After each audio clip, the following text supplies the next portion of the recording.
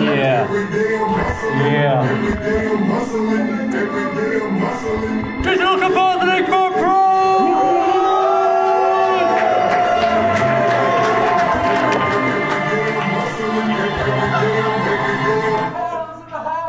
Thank you guys. Thanks for coming out to Digital Compositing for Pros! Woo woo! Okay.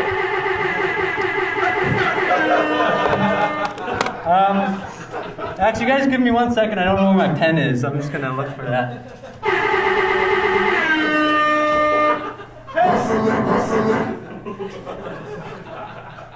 All right, great. Yeah, so why pros? Because there's no such thing as noobs. You're all pros, okay? And that's pros with 5 money marks. So, just so you know. What is compositing? Compositing is the combination of things. So even when we're trying to get rid of something like a boom pole, we're actually adding elements. Now these elements can be from a lot of different things. They can be a drawing that you scan in. They can be a text layer. They can be, CGI. They can be anything, right? But it involves the combination of elements. So here we have a great painting. And if we do a matte, so you're going to get into mattes later on, we basically cut it out, right? We can put it into another image. Thank you. All right, great. So here's an example of how you add things together and the different stages of them. So here's a shot from the actual show, Apokélypse, right? We got the plate. This is the clean plate that we shot. Then there's going to be a raw CGI pass. This is a color grading shadow pass until we get something that's more like the final image. Okay, so why do you composite stuff? There's 4 different filmmaking problems that compositing helps solve. So we got 1, safety. Being chased by a giant dinosaur, not safe. Not cool. Not cool. Number 2, expense. It's very expensive to be chased by a dinosaur. Real expensive. And it's probably impossible to be chased by a dinosaur because they're not here. Extinct dog. Okay, and the film has... Wait a second, that's not... You don't know. Unless you're Michael Bay or George Lucas, you do not use this option for special effects, right? I like to point out this quote down here. Just because you can doesn't mean you should. So think about what you're going to do before you roll the camera. What is an image? An image is made up of the RGB, and if you're lucky, an alpha channel. So here we have on the side here, we've got a image kind of broken up into the RGB values. So that means red, green, blue. The mountains look blue to me, yet there's a lot of red in those mountains, right? There's a little bit of purple. There's a lot of conflicting hues, right, that make up that image. So that's why when we're using chroma keys, very difficult to isolate one color because it's made up of the combination of all these RGB elements. Video compression subsamples these RGB values, right? So different camcorders have different values. Like, say, the best image you could possibly get would be 444.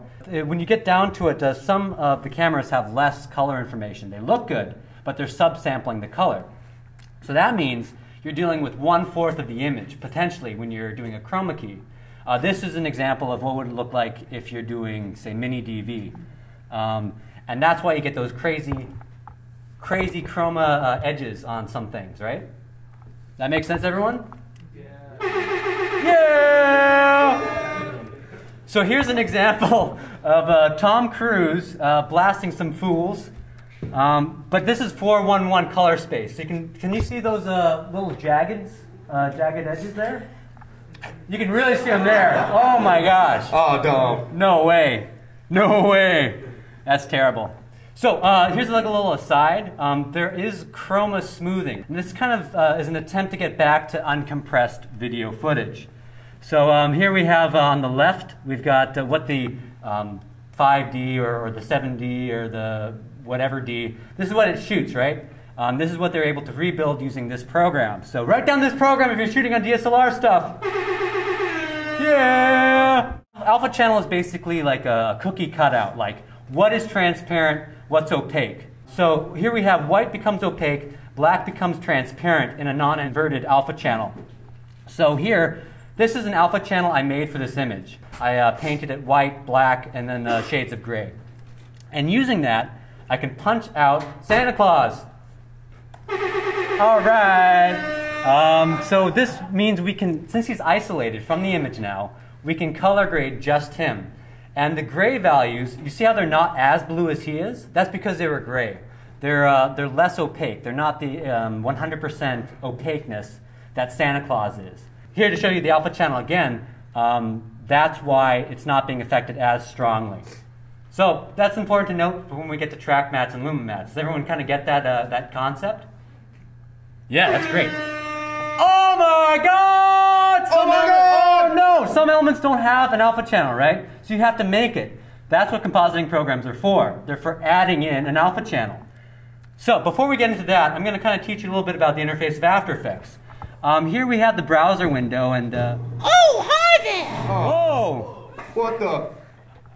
Hey, Compy. It looks like you're trying to show people how to use After Effects. You need any help?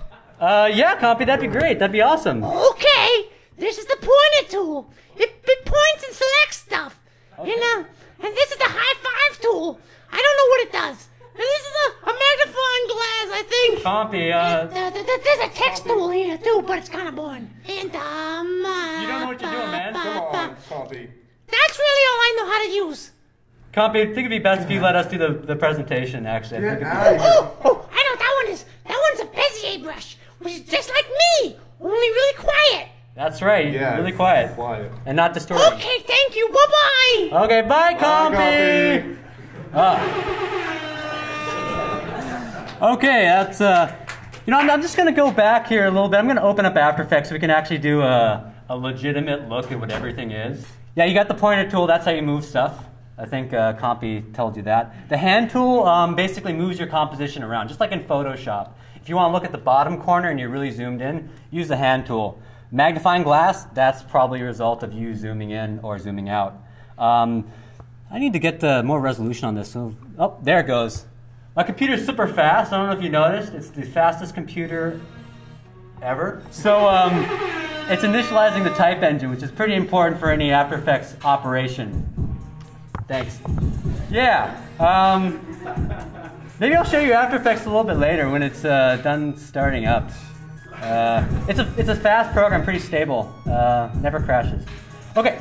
So there's masks and mats, right? This is one way you can add an alpha channel really quickly, really simply, just by using basic shapes. So here we have a square and a circle.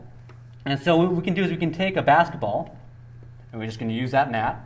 Notice again the black and the white. This all refers back to the alpha channel.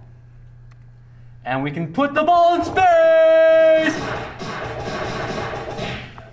Or we can put the ISR on instead of the basketball. Feathering masks is a very important part of any operation. Even if you're just doing something simple like that basketball, I'd even feather that like 1 point. Because feathering it just looks a lot better. Here we have we can add in a nice explosion to the scenic landscape with some feathering. If we didn't have that, if we had a hard edge, it wouldn't look as realistic. Okay, cool, excellent. So yeah, pointer tool. I'm going to make a new composition because some of these are grayed out until we actually have a composition. This is just like, you know, sequence settings and Final Cut. So that looks fine to me. Just going to go down here and create a new solid object. Just going to make it black because you have to have an object there for all these things to show up sometimes. So it'd be helpful if we could see the whole thing. There you go. Leaving off, we left off here with the magnifying glass. We have a rotate tool, which I don't know if you can really see what's going on because I chose the best color in the world. Okay, yeah, here. See how you can rotate stuff? It rotates around this point here. And if you move this to the side, then you can rotate it around that point. That becomes very important if you say you want to have a hinge for like a puppet or you want your text to like rotate around a certain letter or word. You want to adjust that anchor point, which is this tool here. If you click anywhere but that point, it does nothing. So you have to click right there. Then we've got this. This is basically what we're talking about with the geometric shapes. This is a mask. So pretty sweet, huh? Thank you, thank you. I'll be here all week. We got other shapes in here too. Here's a circle, I think. Or maybe it's an oval. I don't know. Use your imagination. We got, Star Tool's one of my faves. And under the mask options, you notice it created a little mask option here. We've got feathering options down here. Now, has anyone used After Effects before? That's great. I'm going to assume that most people haven't. So what you do in After Effects, and I'm going to bring this back to Final Cut at the very end to show you can do compositing in Final Cut, although it's very painful. So I'm just going to find our timeline. Okay, there we go. If you set down these guys here, if you click on the little stopwatch, you create what are called keyframes. So I can keyframe any of these values over time. So that means it's just going to move in between those settings. So I can do that with the actual shape of the mask too. Say if you want the star to change shape, just find a point in the future, drag these points in. Whoa! Pretty cool, huh? It gets better, I promise. You've got an actual, this one here, I'm just going to delete this mask. If you want to create custom shapes, there's a Bezier brush. Please don't show up, Compy. Please don't show up. No, don't show up. Okay, you can create a custom shape using this, and I'll go more into detail about that. You've got a text tool. If you want to create text that you can't really see. Here, I'll turn this off. You can see a little bit better. Yeah, so pretty much everything you need to do comp work. You don't even need a camera. You could actually make something right in this program. All right, let's get back to the presentation. I don't know what we were doing before. I guess it wasn't part of the presentation. But we're going to get back to the presentation now. Okay, so here we got a video tutorial I made about power windows. So this is using some tracking and some masks to get an idea of what this is. Oh. What is a power window, you might be asking yourself? Well, it's essentially a big fuzzy square or circle that allows us to color correct just a portion of the image. Hey there! It looks like you're trying to composite a shark's head on this guy's body. You want any help? No, we're not doing that, Compy. No. You're not? No. No, Oh, Compy. I get it. You're trying to put Nikola Tesla on a unicorn. No. No? Okay. Hey, can we get, how'd you get my... Well, I composited myself into the video. What? Isn't that great? No. You gotta go, Compy. I'm Get sorry, outta buddy. here. Are you sure you don't need any help? Yes. Yeah. All right, fine. Bye, I'm Compy. gonna go over Compy. here, okay? Okay, bye. Bye-bye. Bye, Compy. Well, my video's just been ruined by an imaginary character, so we're just gonna see what we can do. You know, let's try to do some of this stuff in Final Cut, because I want to have as many programs open at once as possible. Oh my God! That was a close call. Whenever a dialogue pops up saying it wants something, just say yes. It's Always. It's a good policy. What we got here? Geometric primitives. All right. What we got here? Do you guys want to see colored ready, or do you want to see me put a mustache on somebody, or mustache? Mustache. Good call. Woo! There. All right. So you guys might recognize this shot. This is from Pokémon Apokélypse, right? It looks pretty good, but it could use a mustache. Am I right? Luckily, I have a plate of a mustache right here. Don't ask me where that came from. All right, so I'm just gonna put that down here. We don't need this volume because you wouldn't be interested in what I'm saying with the mustache anyways. If we double click on this layer, we go into Effects, Video Filters, Mats, right? We have mask shapes. So if I'm just gonna drag the filters aside so we can see what we're doing in this layer, we can create an oval. Let's just scale it to the mouth. Something like that. Pretty good. Looks, it's dark. Oh, it is too dark. Thanks for the heads up. No, shut up. We're pros. Before that. Yeah, pros. I don't know about this, you guys. Is that better? Yeah. Just gonna grab this mustache. Gonna make sure it's only image. Just want to see the image. That looks like it's exactly the right size and placement. Now I'm gonna move it down a little bit. I'm gonna scale it down a little bit here. And one of the reasons it's not looking good is because it's not color graded.